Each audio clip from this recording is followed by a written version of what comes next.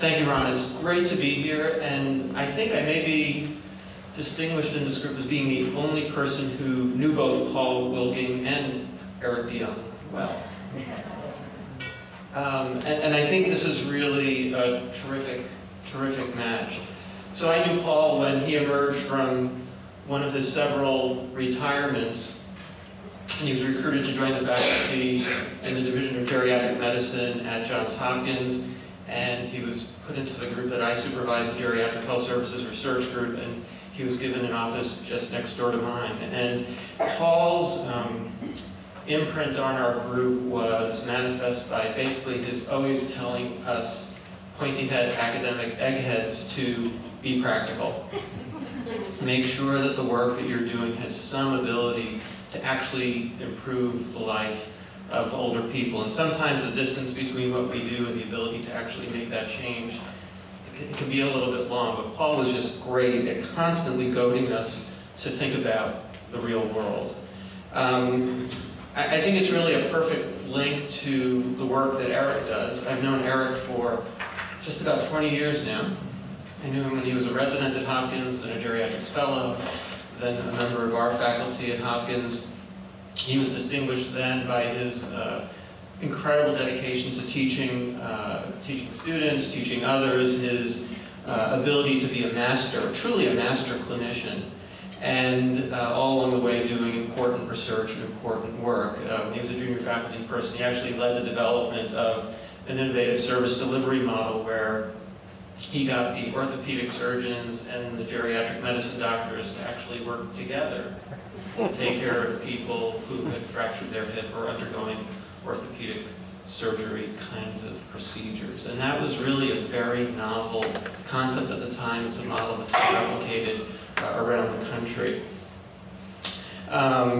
He then left Hopkins and went down to Washington because he had a vision that we really weren't serving older adults who were home limited because of their multiple chronic conditions and inability to get out of the home. So he took a model that we had developed at Hopkins and really took it down to DC, where he turned it really into a world-class model. He's been a national leader in that. He's been able to parlay his model into the basis for legislation that made its way into the Affordable Care Act, which I'm sure he'll tell you about during his presentation. I think he really demonstrates what's best in geriatric medicine, honoring patients and families, really bringing the best in care to the bedside, always thinking about the patient first, an ability to link what he does with the real world, whether it be business models or policy development or the like. I know that Paul would be very honored to see Eric give this lecture, were that possible. He knew of Eric's work, he really enjoyed Eric's work, and I'm sure that you will as well. So let me introduce to you my good friend, Dr. Eric DeJonge.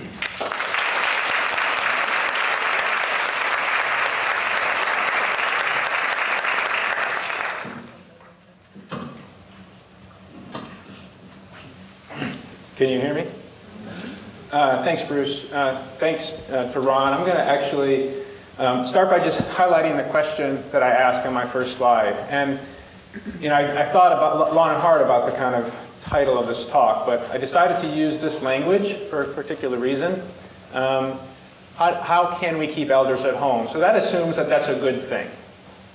All right, so I'm going to give you my bias. I think that is a good thing. It's not always possible, but I wanted to kind of give you my take on how we can kind of optimize our chances.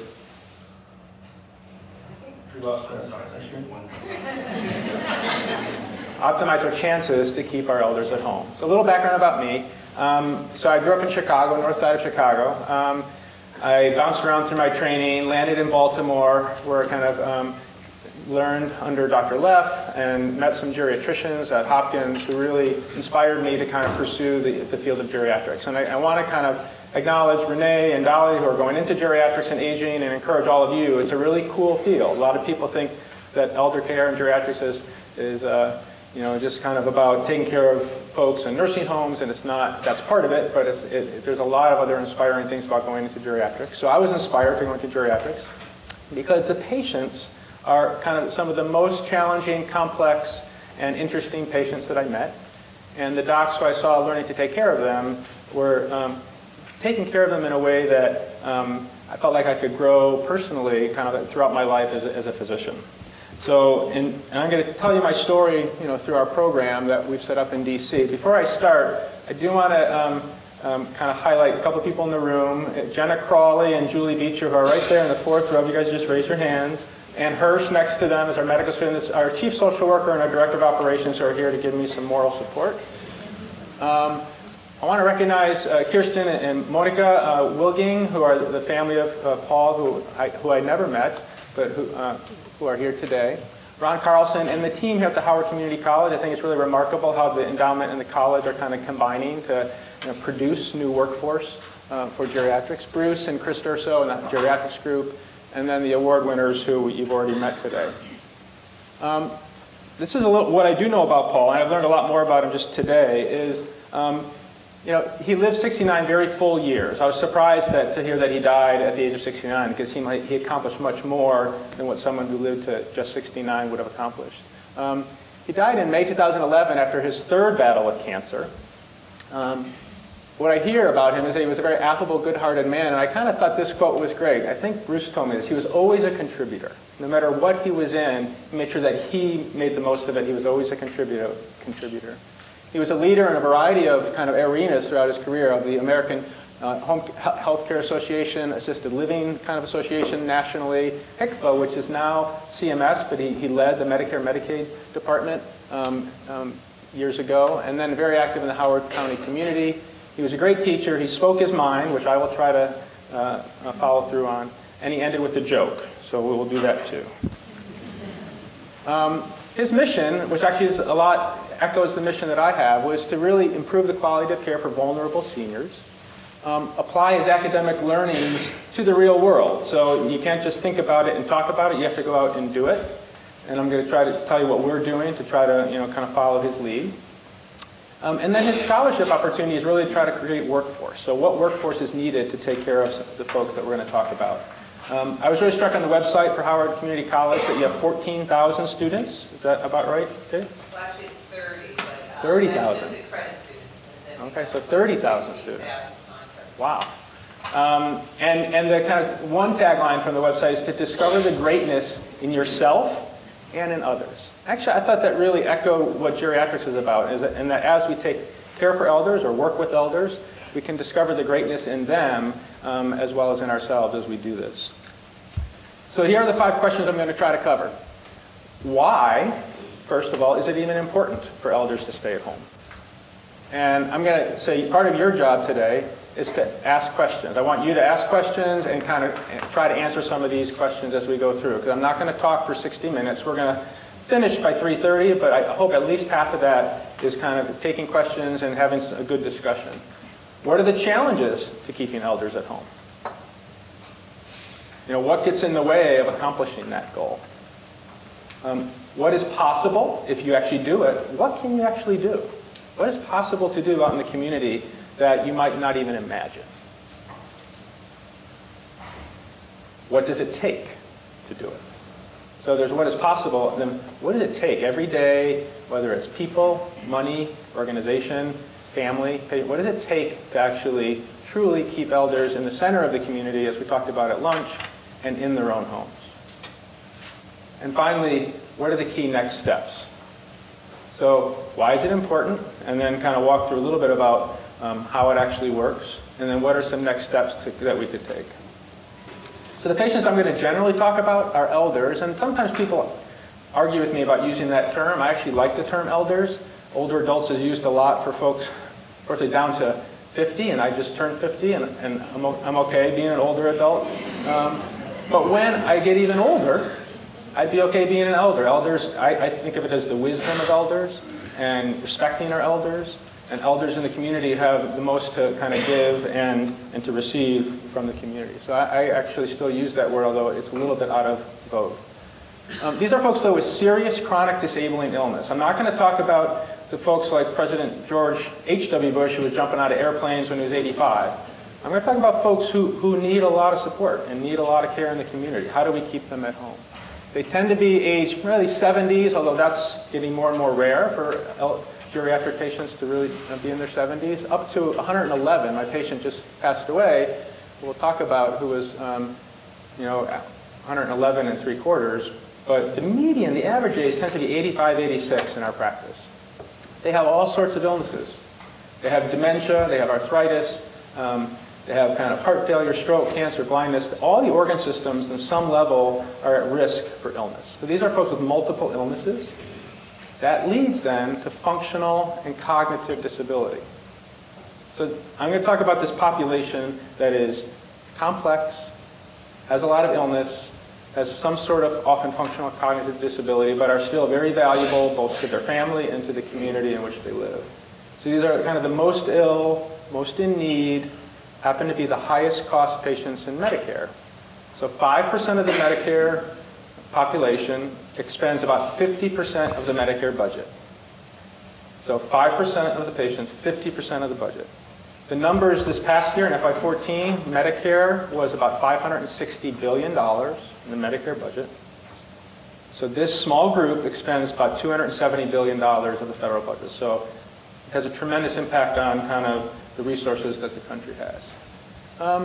But this is actually the kind of patients that this is. This is one of my nurse practitioners on the right, her home health, the home health aide in the center, and actually Miss Julie, who's the patient on the right. You can see, but if you look at this picture a little bit, some of the details are kind of cool. So she's in a hospital bed. You can see there's a hospital bed. Her medicines are next to the bed. She's really well kept. She has an aide next to her. She has our nurse practitioner visiting. So really, it's a nice sense of the kind of teamwork that it takes to keep her safe at home. But that's the kind of folks that we're going to be thinking about and talking about. So why is it important to keep elders at home? So I'm going to separate into two kind of categories. One is the human reasons. And I kind of list them here. But it's worth taking a minute to really respect the values and dignity of that person, to have them live where they want to live, to maintain kind of family unity and to share the wisdom, both from younger generations to older and back. And then to, I think, face aging and death together. I think and we'll talk about this a little bit more, there's a lot of sense that we're going to stay young forever and we don't want to really face the fact that people are aging or that people die. And I actually think it's really healthy for us to, as families, as a community, face that process of aging in all its vitality, and then as our lives end together. There's societal reasons. I think we want to preserve the integrity of the community, and that includes all generations, whether they be young, middle-aged, elderly, or disabled, or others. I think we want to keep the elders in full view, so that we know they're a valuable part of the community, and that if they have needs, that we aren't ignoring them. And finally, the fiscal responsibility is an issue. I think the kind of ethical and human reasons probably are dominant in my mind. But Medicare and Medicaid dollars together, which is just a portion of what is spent on care of elders, is about $900 billion. President Obama said early in his first term that it's the #1 threat to federal resources and kind of doing anything else with the federal budget for other kind of services. I actually think there's really good news here, because when you actually look at the budget, there's plenty of money to care for the current population and the future population. The reason that's good, that news is good, is that we're actually wasting a tremendous amount of money the way we currently do it. So when we're going to get to some data, but there's probably 20% of that budget that is either harmful or wasteful in terms of the care that we're currently giving. And so I'm going to propose kind of a different way of thinking about care of elders that makes us have a lot of extra room in that budget. So these are some of the challenges, and I'm going to stop in a minute, and so I want you to start thinking about what do you think are some of the challenges to keeping elders at home, because I'm going to ask you in a minute for your ideas. These are kind of the cultural and human challenges. I think there is to some degree, a cultural denial about the aging process and end-of-life care, and that it's sometimes a little more convenient for us to have elders be segregated or off living in a different place, whether it's a nursing home or a senior community or assisted living, and Actually, I always get a kick out of the assisted living company, which does a lot of great work around the DC, Baltimore area. It's called Sunrise. You know, so there's just some irony there that it doesn't need to be called Sunset. You don't have to call it Sunset. But it seems it takes a little bit of chutzpah to call it Sunrise. I mean, I think, so it gets to that idea that there is some denial of the fact that this process is occurring and that we need to work together to kind of face that. Another big challenge is that when it comes right down to it, day to day, there's a need for some sort of devoted family at home. It doesn't have to be blood relative, but for this population who are at risk of losing their home, there needs to be some sort of devoted person, a incredibly loyal neighbor or friend. Oftentimes it's family. That can be a challenge. There's right now negative financial incentives for doing home-based care. That may change a little bit, but by and large, there's positive incentives to get people to the emergency room, to admit them to the hospital, to admit them to the nursing home, to do specialty procedures. But there is a lot of negative incentives to doing home-based care because it's hard to do. You have to do travel time. The reimbursement for home-based care is actually relatively low within Medicare. That's a real challenge. What all this does then, between the culture, perhaps the social situation not being strong, the financial incentives, it kind of pushes elders into expensive and relatively high-risk institutions, the hospital and the nursing home. I use that word high risk intentionally because when an elder person goes to the hospital, when they're sick, acutely sick, and they face the stressors and risks of the hospital, sometimes we fix the problem they came in with, but they come out much worse. So hospitals are dangerous places at times. They're also great places, but there's a lot of risks, and the financial incentives are pushing people to be admitted to the hospital when in fact, and one of the cases I'm going to present will show, there's many negative consequences of going to the hospital. Same, in some ways, less so with nursing homes. The hospitals are probably the single most dangerous place to send an elder in the healthcare system. And so you have to use really careful judgment about when you do that, and is there an alternative way of taking care of that person. Finally, which gets to kind of the role of a place like Howard Community College, what kind of workforce is needed or is present or isn't present to help keep elders at home. So those are some of the kind of big picture challenges. I'm going to list a few other kind of more personal patient challenges. But before actually I'll do that, and I'm going to give you this picture. A lot of you saw this article in the New York Times last week, right? Fighting to honor a father's last wish to die at home. It was literally a week ago on the 26th of September. I encourage you to check out this link, which is also at the end of my PowerPoint. But if you look at this picture, my eyes are drawn to the daughter immediately. How does she look? She looks kind of at the end of her rope, right? She's got a headache. She's staring up at the ceiling. Maybe she's looking for, spiritual help. Her dad, who she's really attached to, is, in his hospital bed. They're kind of in limbo. And if you read the story, this is an 8-month process where he said his main wish, because he knew he was dying, was to die at home. For a variety of reasons, through all the healthcare systems he went through in New York City, they estimated it cost $1 million for his 8 months of care, and he never was able to achieve that goal. Despite $1 million, she said, "You think for $1 million, like we could honor his last wish?" And it did not finally happen. So she kind of went through and faced a lot of the challenges that we just talked about. These are some personal challenges. Some of these are a little bit uncomfortable, and it's okay if you're uncomfortable when we read through this list. People get disabled. They can't move. They can't get out of bed. They have incontinence. They get confused. These are, again, people who have a lot of serious illness. That doesn't mean that's the totality of their person, but these things are some of the big challenges that they face to keeping someone safely at home. They have very complex illnesses with 10, 15 medicines, all of which could cause side effects. They may have falls or serious safety concerns at home. And the caregivers, who are left often on their own at home, feel great burden and stress. So I'm going to stop for a minute, and I didn't mean this to be an exhaustive list, but I want to have you guys throw out, as we go through the next 45 minutes or so, what are some other challenges that you think make it hard for elders to stay at home? Accessibility. Accessibility, say a little bit more about that. Be able to mobility in a house. Good. Or even just staying into the house, steps, and that. Good. So steps, and 8 steps or 12 steps into a house can be a terrible barrier to people visiting you, but it's much harder to actually have that person get out. So getting out for healthcare or kind of any kind of socialization, being able to operate in your house, right? You know, the key things when you're trying to live safely at home is to be able to get to the bathroom, get to food, get to other people in the family, get to other rooms in the house. And a lot of architecture is not set up for that. Any other challenges? I'm sure you have other thoughts. Renee? Financial. Right, so like what kind of financial barriers? Well, personally, I was my father's caregiver, and I didn't have a lot of other family support, so I was a sole caregiver.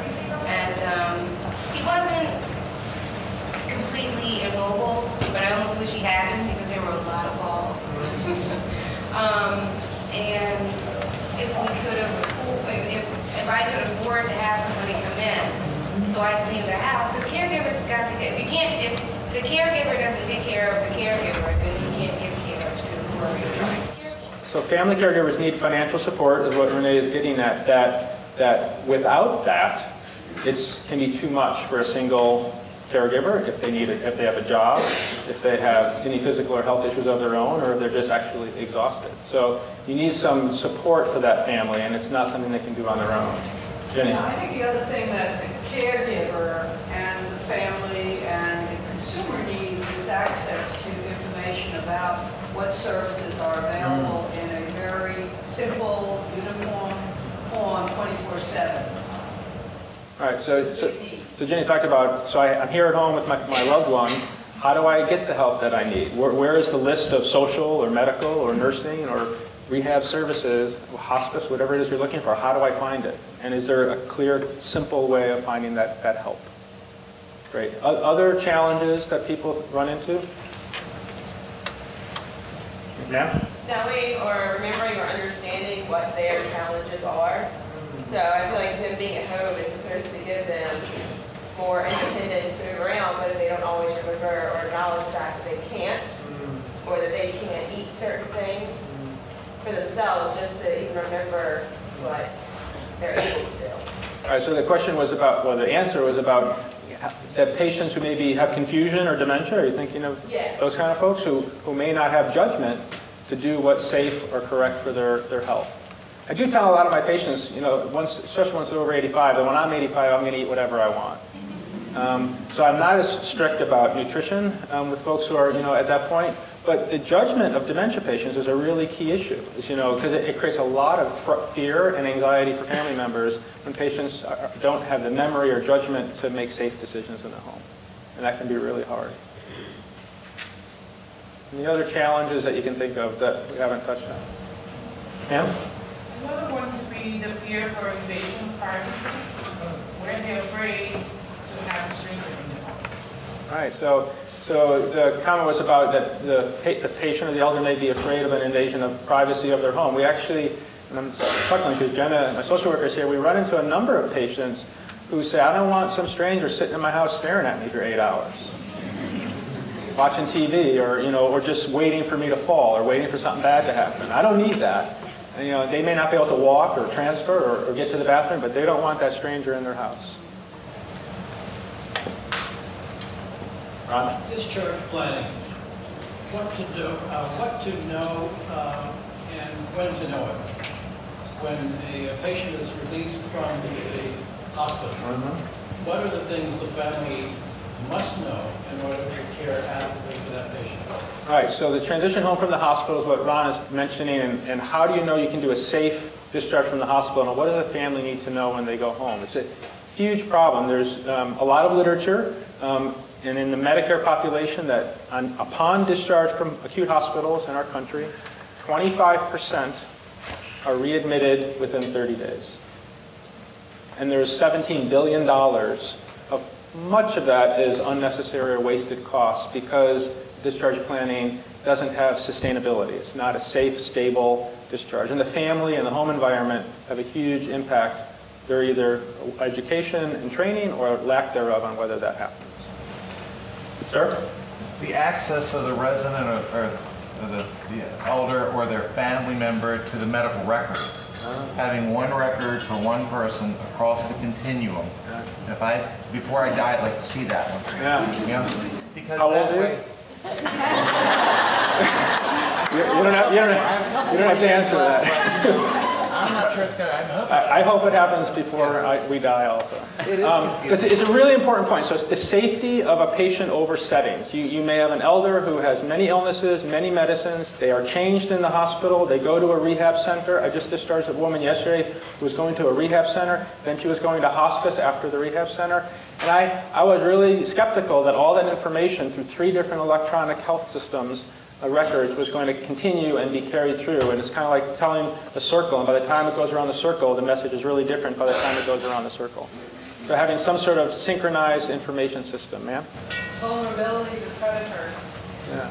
So the comment was about vulnerability to predators. What are you thinking about?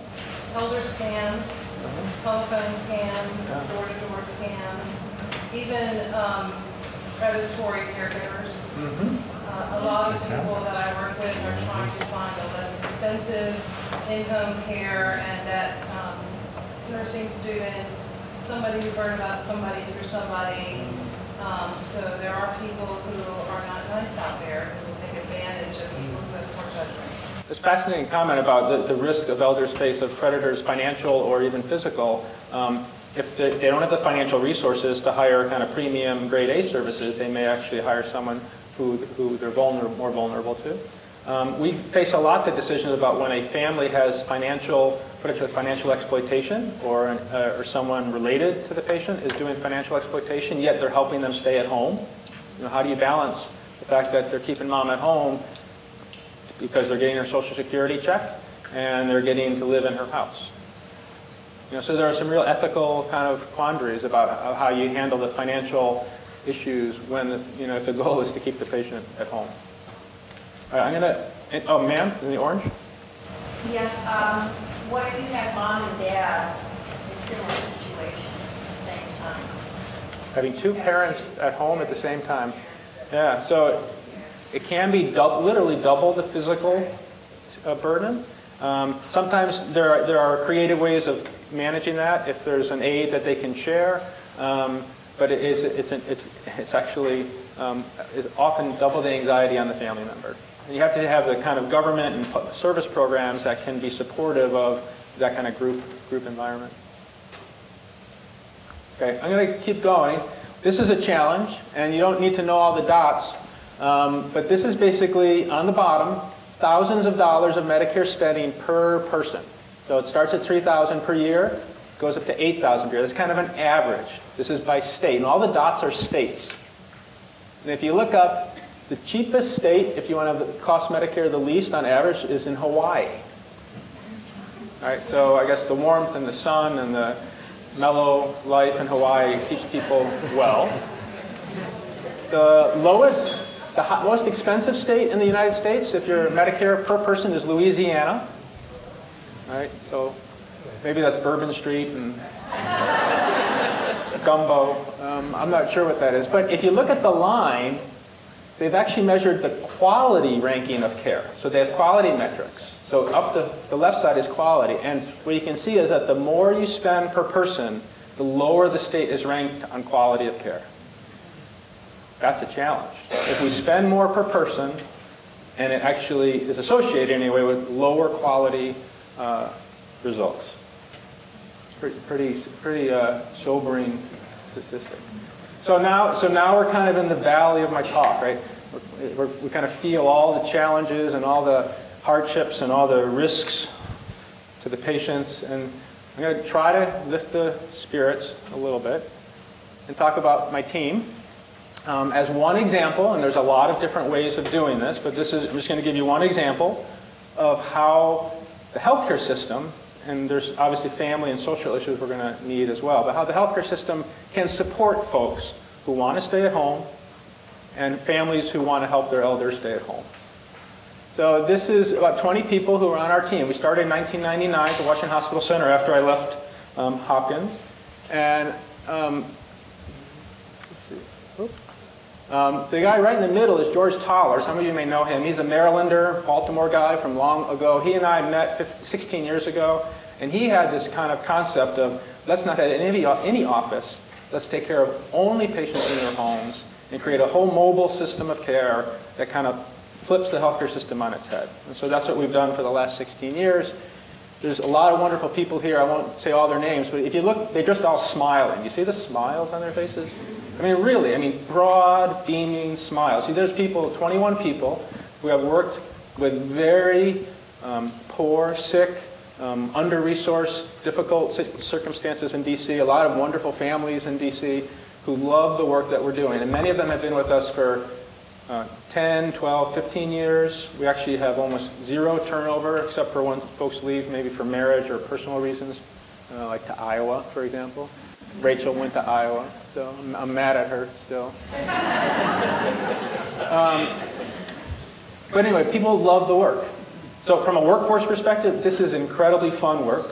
When you have a team that can kind of take care of anything the patient or family may need or may throw at you, and you have a team that can put in place the answer for the problem, it's a lot of fun.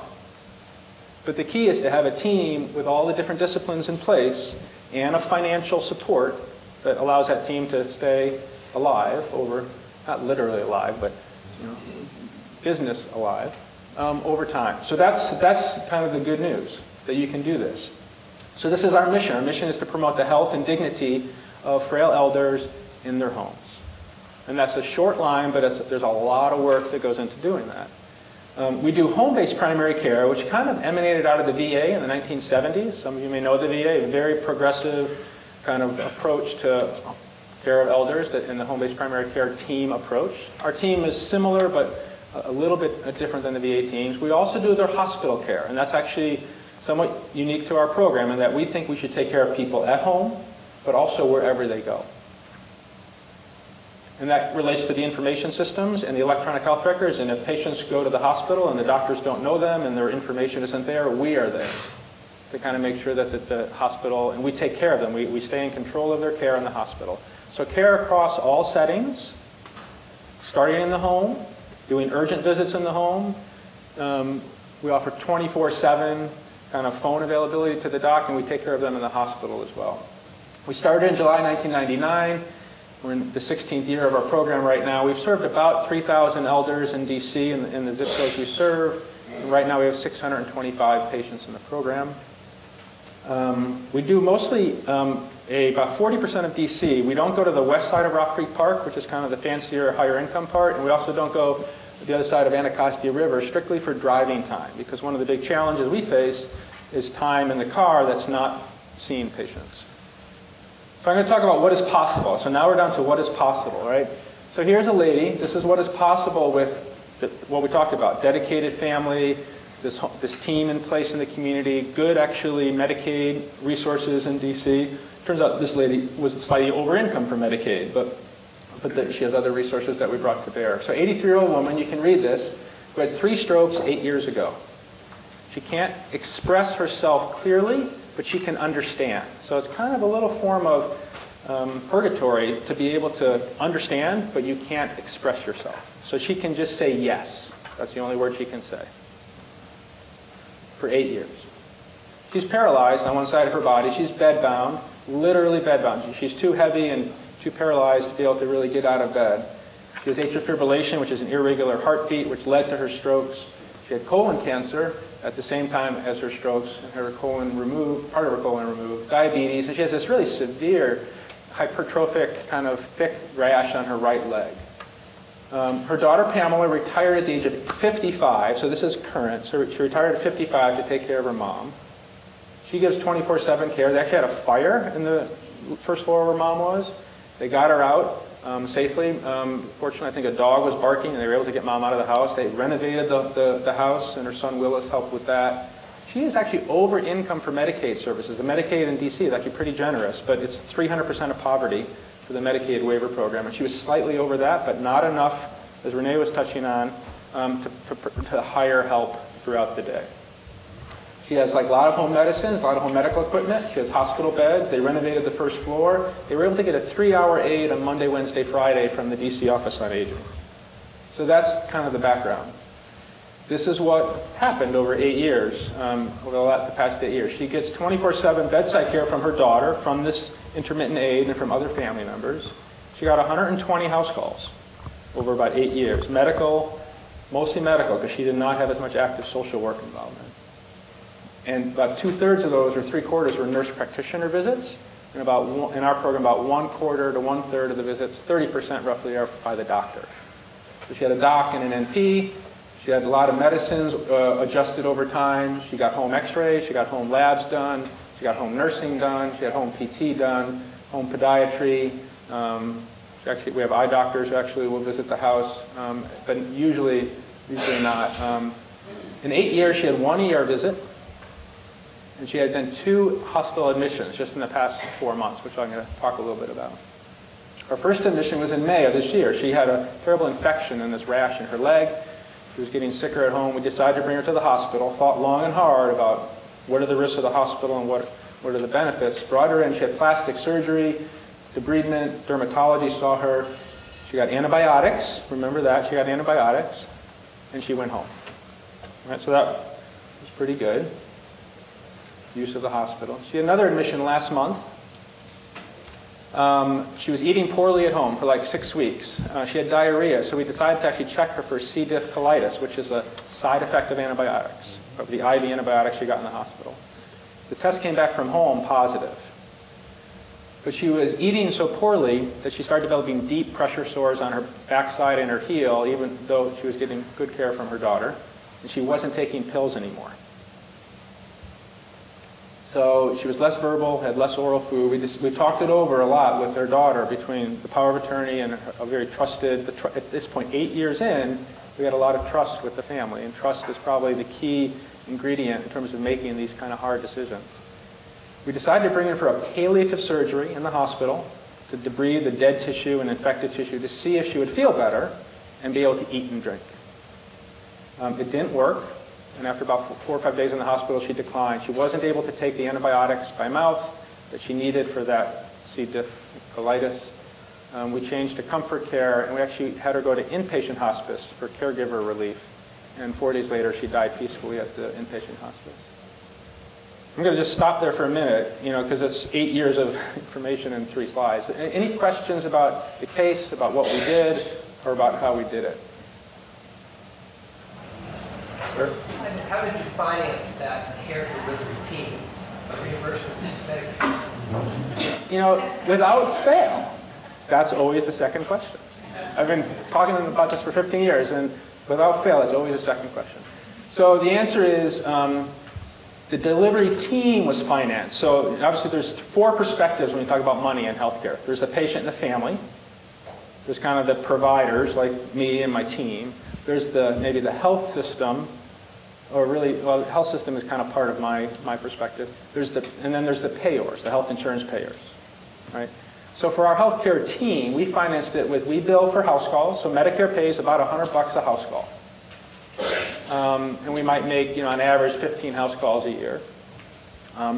We actually, in Medicaid patients, we get some funding through Medicaid waiver. So in this case, we did not receive that. And then that gets us to about 75% of our costs we get reimbursed. We get enough revenue to reimburse. But we actually operate in the red, under just fee-for-service Medicare. The other 25% for 15 years, we've been patching together grants, some philanthropy, some good hospital support. And just right now, at this moment, Medicare is running a demonstration program that may share savings with programs like ours. And we're part of that Medicare demonstration program if we show that we reduce total costs. So you can imagine the average cost per year of this patient over 8 years with her level of illness usually is at least a couple admissions a year. It's just the average is maybe $20,000, $30,000 a year for a patient like her. She had no admissions in 7 years and 1 ER visit. So if we were to receive a share of that savings, that would really fund the program, but that's not happening yet, but it may happen soon. Okay. Did I answer your question? Okay. Any other questions about the case? Sir? What we used to call aids to daily living, which weren't done by the government at that time. Did the family have to pay out of pocket, and how was that arranged in relationship to the care that you gave? Are you asking about the 3-hour aid? Yeah. That you had? That was a DC government kind of Office on Aging item that the DC government paid for. So it wasn't Medicaid and it wasn't Medicare, but it was 3 hours, 3 times a week. They have that program in DC. That aid is important, and I just want to give another highlight for workforce and the importance of the home health aides. The home health aides are crucial to our care in the home because they offer the first kind of radar warning when something is going wrong. And if they know that we respect and want their feedback and want to hear from them, I think, and we try to do that when we visit our patients, is make sure the aide knows that their input and their opinion is really valuable, because usually we can prevent problems if we engage the aide in kind of monitoring things. Any other questions about the case? Okay, so that's kind of what is possible over many years if you really put that kind of team together. I just want to list the core services that I think this population needs. If you're going to set up a program, whether it's in Howard County or any other county in the United States, these are the kind of services that you have to think about providing from your team. One is home-based primary care. These are patients who have trouble getting out of the home, for whom the office is probably the wrong setting of primary care. Because the reason it's wrong is that things deteriorate too fast, and if you go to the home, you can actually get upstream and prevent crises before they happen. If you wait for them to call 911 or wait for their appointment in the doctor's office, which might be 4 or 6 weeks from now, things will crash and they may end up in the hospital, and have a bad outcome. So home-based primary care and a team that is willing to do that, and able, and trained. Social work case management. Jenna, who I pointed out earlier, is one of our ACE social workers. We have 4 social workers on our team. I don't know of any other team in the region or even in the country that has that kind of great social work resources on the medical team in the home environment. I think the VA provides social services, but not as intensively. And so what we do is we do a lot of intensive social work case management to prevent social work crises, social crises. Get the aides in place, have Medicaid applications put in, food, nutrition, you name it, our social workers do it. One of our social workers actually rode the electric power wheelchair from one hospital over to the place where they had to hand it off where the patient was going to need it at the dialysis unit, because that's what the patient needed. So whatever the patient needs, our team kind of commits to providing. So social work case management, we do a lot of mental health and dementia care. As just a general area, a lot of both mental health symptoms from dementia as well as just pure dementia care. We do the acute hospital care. We coordinate 24/7 all their medical and social services. So that means when the patient or family are afraid or they're nervous or scared about a new symptom, they can call one number 24/7, and within 10 minutes, a doc is on the line who knows them, actually who looks at their electronic health record. So our electronic health record goes across settings, and that doc can see what happened to that patient recently and can give them counsel whether they need to come to the hospital, or whether we can see them at home the next day. So that kind of 24/7 coordination. And then we do end-of-life care, because as these folks get more sick, ultimately they kind of enter a terminal phase of their illness. And we talk with them and the family about what their wishes and goals are. And sometimes we do ICU care in the hospital. We have an amazing case that just happened last week where one of our younger patients, 68-year-old with liver failure, massive bleeding from blood vessels in her esophagus and stomach. She nearly died at home. They thought she was going to die in the hospital. She got into the hospital center. My partner, Dr. Toller, talked with the family and the specialist, and they did this fancy procedure. They poked a huge catheter through her liver, relieved the pressure on the bleeding, and the bleeding stopped, and she was on the respirator, and we all still thought she was probably going to die. Talked to the family. They decided to bring her home from the ICU. They didn't go to the floor. They said, let's just take her home, because we're not going to do any more procedures on her.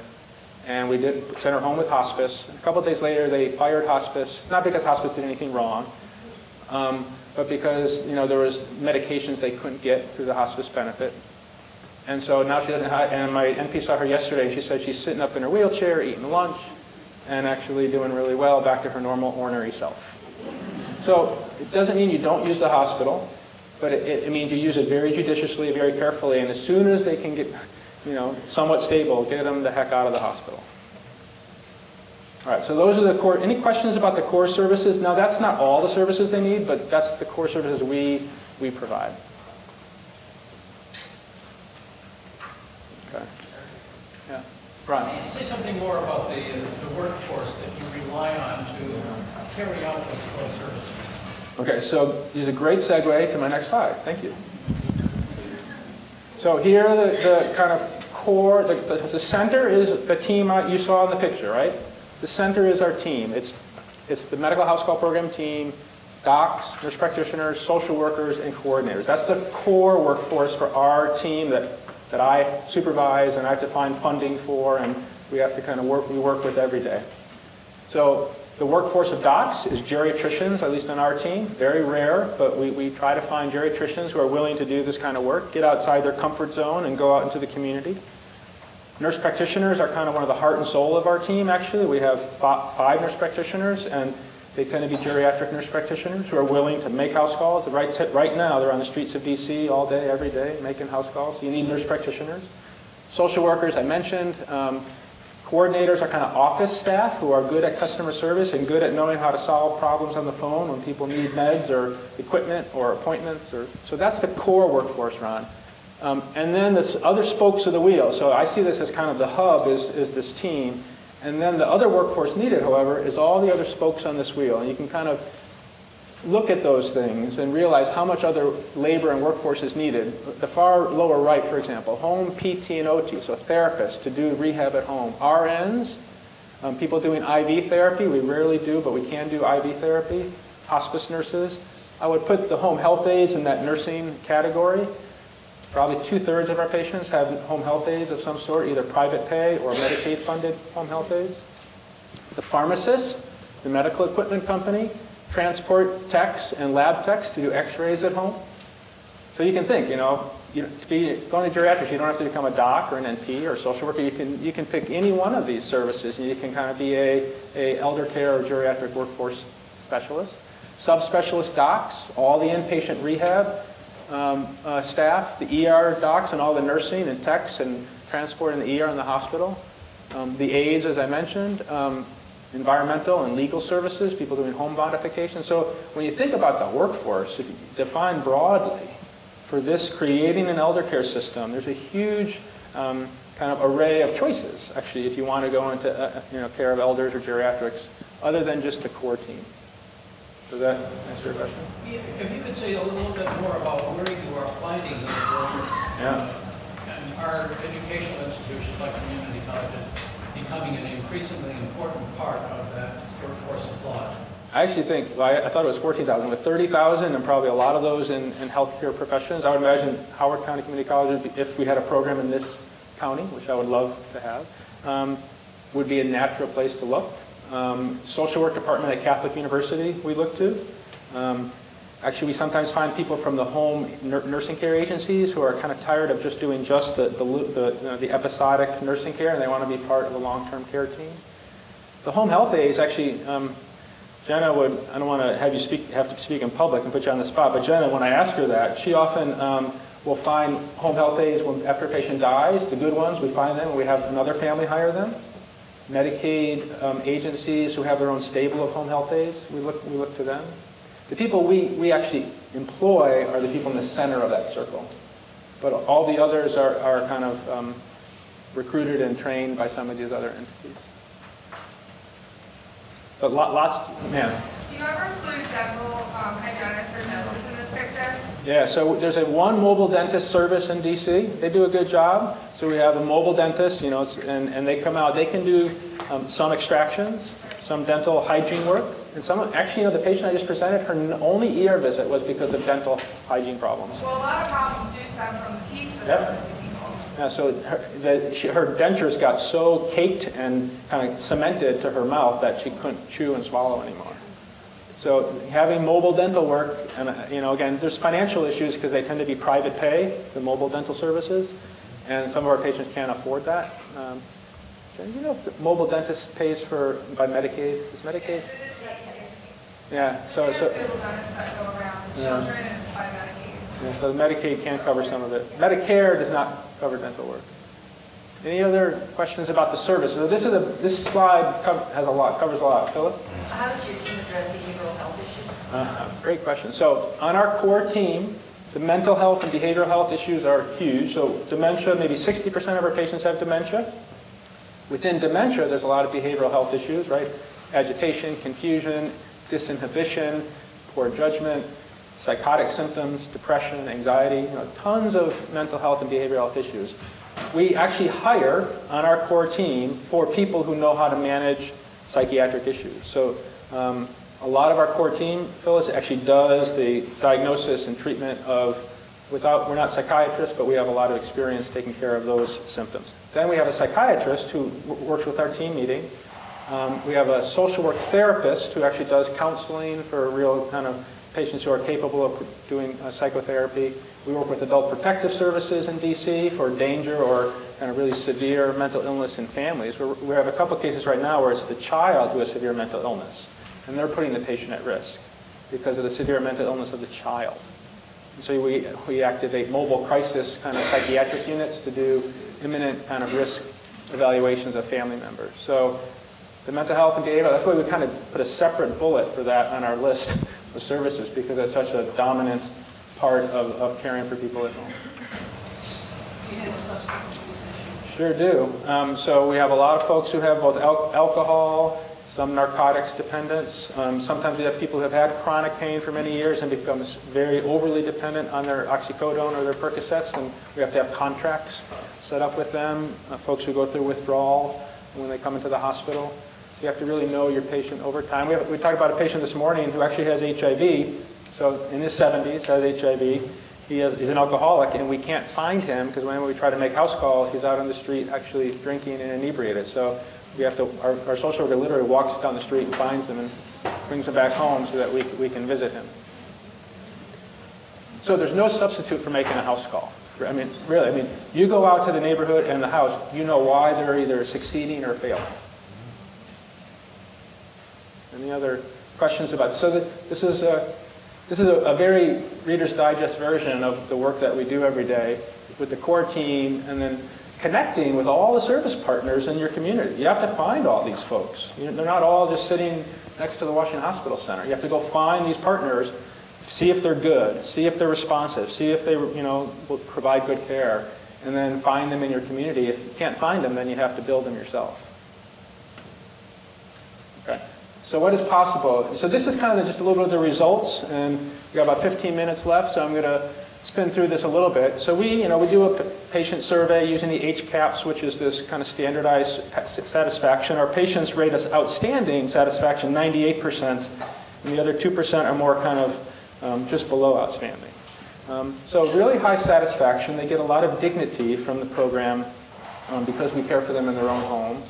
I mentioned this a little bit, but as a provider, I feel really deep personal kind of rewards and satisfaction from the work that we do, and the smiles on the picture of our team, I think, kind of confirm that.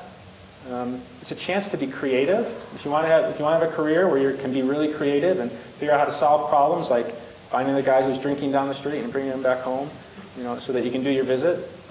Creative mobile technology, if you're into technology, doing diagnostic and therapeutic technologies in the home. And Dr. Leff runs a program that I would love to have in DC called Hospital at Home, where you do hospital level care in the home. Really creative, right? If we could tap that when my patients got urgently ill, instead of bringing them into the hospital, you might have less risk of hospital infections and delirium and functional decline. So a chance to be creative is really gratifying. And we talked about how much fun it is to be on a team that can really handle all the issues that come up. For the health system, it's actually a solution for their problem. Health system's main problem, especially in the near coming future, is how do they handle their high-cost patients who they can't keep out of the hospital. Because pretty soon they're going to be paid not based on how many times the patient comes into the hospital, but how well they take care of that patient outside and how much cost they prevent. And for society, it really comes down to just better care, to be in the home and do mobile care. It's less caregiver burden if you can help relieve some of the stresses that the caregivers feel, figure out how to get aides to support them in the home, be available 24/7 when they're scared or they need help. And this gets to kind of the rub of the financial issue, which we always need to talk about.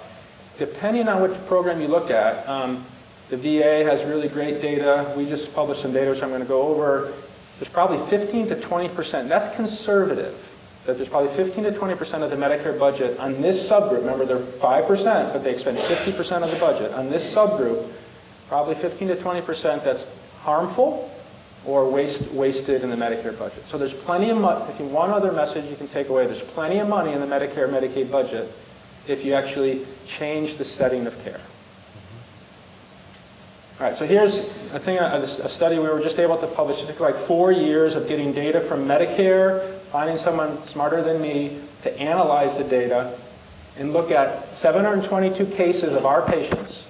And we found 2,160 control patients, meaning they were not in our program. They were getting usual care, but they were from the same socioeconomic, medical, age, gender, race, kind of type of patients as us. So we found patients very similar who were just getting usual care. High mortality rate in both groups, 36 to 40% mortality rate over average 2 years in the study. But our team changes how we utilize healthcare. That's another bottom line of the talk. Our cases had 105% more generalist primary care visits, 100% increased use of hospice. It doesn't mean 100% used hospice. I'm kind of worried that that's the message it says.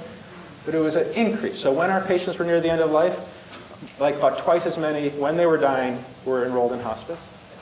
23% less specialist visits and 20% fewer hospital admissions. That number 20%, that's kind of the magic number. Because basically what drives Medicare is hospital admissions. What drives total cost is hospital admissions. So if you have a team that can prevent hospital admissions, unnecessary ones, right? You generally get to this, roughly this 20% number. Okay, so what's the bottom line from the study? It's total costs, we dropped the rate on our patients compared to the controls by 17%. It came out to about $8,400 over 2 years. And when you then kind of do a thought experiment, where you say, okay, if you were to provide this kind of care to everyone in the country who needed it, not all of Medicare patients, but so 5% of Medicare is 2 million. So we're not going to probably get this to 2 million people. But 1 to 2 million need this kind of care. You say $4,000 on average, conservatively, per year, per patient. You could save in the ballpark of $4 to $8 billion. Now, so you probably solve the Democrat and Republican acrimony in Washington if you could say, here's $4 to $8 billion per year, and you can apply that to whatever budget deficit you want or whatever Medicare kind of resources. You can actually get a fair amount of funding. This would require replication of this model, right, in every county around the United States. So we're not saving this much right now, but that 15 to 20% on Medicare is kind of the magic number. The VA has had very similar numbers with their home-based primary care program, ranging from like, on some studies, 24% or as low as 13%. All right, so this is kind of what it takes to get back to this gentleman's question. Actually, it's expensive to run one of these teams. We have 20 people, roughly 10 people on each team. We have a red team and a blue team. It costs about $1 million per team for the staffing, just to pay modest salaries to this, all 10 people. And the docs make more than the NPs, but the docs don't make near as much as a lot of other docs make. There's low Medicare fee-for-service payments that do not cover the full cost of the program.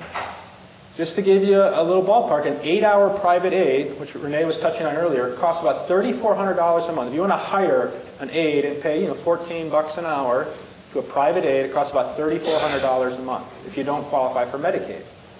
So that's a lot of money, right? That's higher than a lot of seniors' elders' monthly incomes. There's actually a low workforce, to get to Ron's point, in some of these disciplines.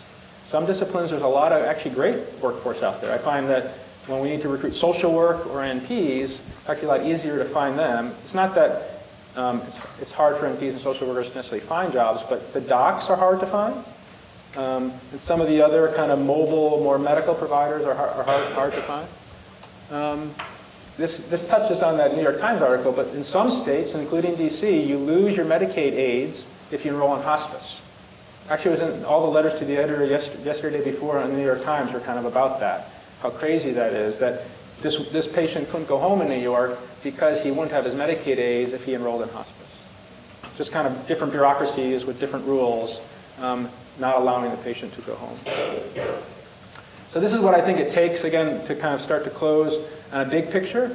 I think we have to actually really promote a culture of what I call honesty, where we embrace the aging process, embrace the fact that some of it's not pretty, some of it's hard, and that people do die. And we have to kind of help at that stage of life as well as kind of all the years before that. There needs to be devoted family or aides or some combination of the two. You need to, I think, have skilled mobile teams that can actually do the hard work every day, 24/7 availability, to kind of manage ups and downs of people with multiple serious illnesses. You need to kind of try to switch on a policy level to some positive incentives for home-based care.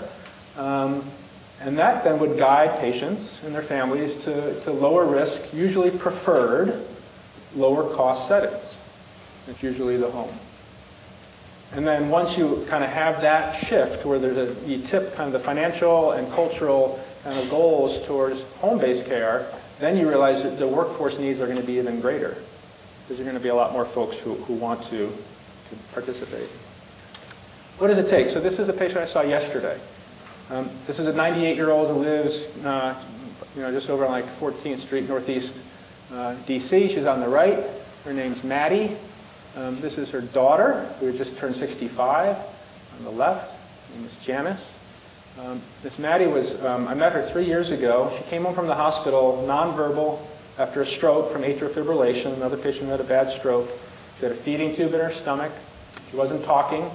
And over time, with our team's visits, we removed the feeding tube, and now she's kind of eating ice cream and whatever she wants.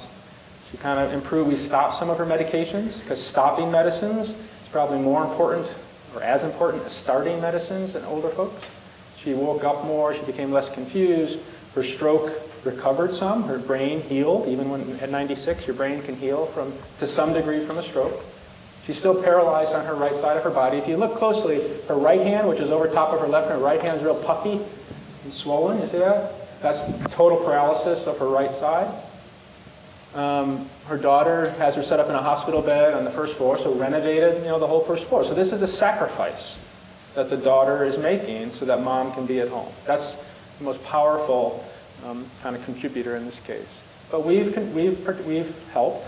So as of yesterday, she was awake. She was saying a few words. The daughter said she gets really mad at me because she keeps telling me what she wants, and she can't find all the words for that. So when I have to keep guessing, so the daughter keeps guessing what she wants, and when she hits it, the patient kind of gives her a high five and says, that's what I wanted.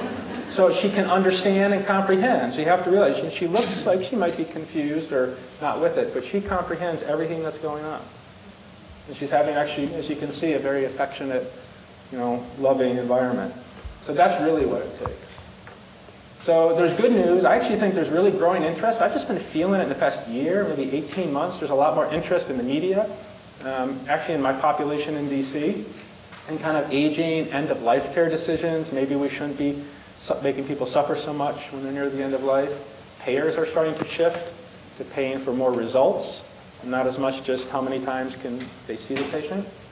Large health systems are getting more interested in kind of putting resources into population health, which means serving, the higher risk patients in the community.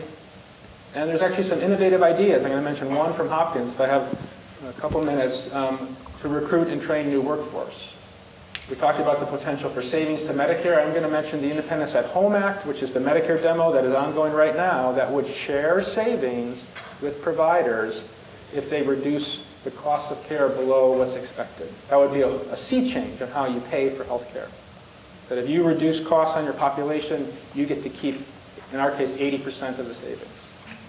That'd be pretty cool. All right, so this is a quick study from Hopkins that you should know that's just going on, done by some colleagues of Bruce and mine. It basically, the highlight is the first two bullets. They identified there's a multifactorial cause for disability. There's lots of things that cause disability: cognitive, psychiatric, physical, deficits. So you need to have a multi-component intervention, and they call it capable Community Aging in Place, Advancing Better Living for Elders. And they basically picked three, they didn't do the whole team we had, they picked three other team members who we actually don't have on our daily team. And they're going to do a OT, occupational therapy, nurse, and handyman services. The client and the family identified, these are the three biggest problems I have at home. Not identified by the healthcare team. And then they try to put in place all the abilities that they might have to solve that problem, whether it's activities of daily living, meds, home safety, fall distance, and they're going to try to see if that helps people stay safer and longer at home. So some next steps. So I'm going to close with next steps. There's a cultural change in public education. That's partly why I'm here, is to try to really highlight that we can keep elders at home. As we talked about at lunch, keeping the elders at the center of our community. There's great benefits to that, both to them and to families, to young people, and to society from a kind of a financial perspective. We need to try to change the incentives on a policy level to focus on really rewarding teams that produce good results, both quality and then financial savings. I'm just going to mention a couple options. In Maryland, there's this new waiver from CMS that will essentially cap the cost money that hospitals can receive from Medicare over the course of a year, and if they come in over budget, they don't get any more. So all of a sudden the hospitals in Maryland are now very motivated to actually prevent high-cost events instead of admit people. They're kind of feeling schizophrenic because up until January they were trying to admit as many people as possible. And now they're trying to prevent as many admissions as possible. So I'm really curious to see how Maryland hospitals do with that. You could get a per member per month, and I actually think private pay, higher income people would pay more privately, private monthly fees for this kind of team-based care. We have to figure out how to do that to make it a scalable business model. So ultimately we need to make a business model, because you have to have money at the end of the year to hire new people. But if you don't have money at the end of the year to hire new people, it's just going to stay in Washington, D.C. with grants and philanthropy kind of helping us, stay alive. And then you can recruit workforce for all these different places. I'm going to just mention, because I'm at the end of my time, I've got like 2 minutes. This is the 111-year-old. Just so you know, she actually graduated from hospice twice. She graduated at the age of 106 and then at 110. She had a stroke at home. We cared for her at home with her stroke. You don't need a CAT scan whenever you have a stroke. She had a stroke. We knew she had a stroke. She wasn't swallowing. After a couple of days, she started swallowing, and she just stayed at home at age 110. She was sewing and cooking until the age of 109. Her daughter died in the room next door at age 85. She had 16-hour aids through the Medicaid waiver program. DC has a great Medicaid waiver program to prevent nursing home placement. And the aide, don't tell anyone this, the aide actually stayed overnight with her when she was off duty so that she wouldn't be alone. But that's not allowed, technically. So she didn't really do that. After 7 years of our care at home, she had about 90 house calls. She was in the hospital once in that first episode of sepsis, but then the last 6 years of her life, she had no ER visits, no hospital admissions. She had all the needed diagnostic and treatments at home. She had a guardianship set up by one of our social workers when she was 109 because there wasn't any daughter anymore, so she needed a guardian. And she died peacefully at home. And they called me when she died, and they let me come out and say goodbye to her. And with that. So these are my 5 questions. I'm not going to repeat them. I hope we answered them together. And I'm going to close by encouraging you to read Atul Gawande's piece from Sunday in the New York Times, The Best Possible Day You Can Get for Your Elder. I have copies of it up here, but the link is on the last slide. Essentially, his daughter's piano teacher was dying of cancer. And he's learning about palliative and end-of-life care. He's a surgeon, but he's writing a book, just came out today, actually, called Being Mortal, M-O-R-T-A-L, where he wants our culture to kind of face the fact that we are mortal. And that he talked about how do you get the best possible day for your loved one. So he helped his friend, his piano teacher, come home from the hospital and get enrolled in hospice. She wanted to resume teaching. That would be her best possible day she could imagine, teaching his 13-year-old and others. She taught from a hospital bed in the living room. They rearranged the hospital floor, the first floor. Hospice and aides were in place. They would give her pain medicine because she had bad cancer so that she could not be in pain when she was teaching. Her students returned for their final lessons, and they gave a concert in her living room with Brahms and Chopin and Beethoven. And then she died a couple weeks later. In honor of Paul Willging, I'm gonna read this because you can't see this. He always ends with a joke, right? So this is an elderly man on a table with a doctor kind of staring at him. He says, "I would embrace the aging process if I could lift my arm." So I think we can all try to embrace and lift our arms and embrace that process. Thank you.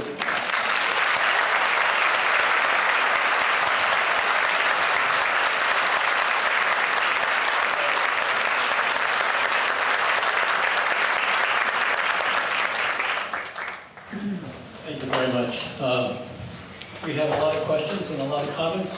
We have a reception that'll run from 3:30 to 4:30. So find a good doctor and staff, perhaps, to quiz and talk and learn. A couple of very quick comments. Thank you very much for the staff who helped put this together. The Missy Manning staff was extraordinary. So a little applause, please.